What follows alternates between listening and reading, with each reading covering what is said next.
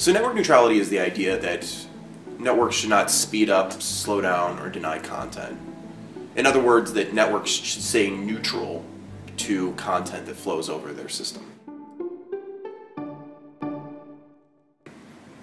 The DC Circuit Court vacated two of the rules. The no blocking and no discrimination rule were gotten rid of, while the transparency rule, which requires companies to publish their information of their network practices, was kept. So it's not going to affect consumers all that much right now, but in the future, this could have huge ramifications.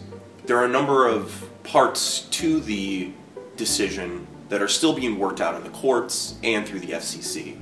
And so these things could become very, very important in the future, especially since it looks like the FCC now has general jurisdiction over large portions of the internet.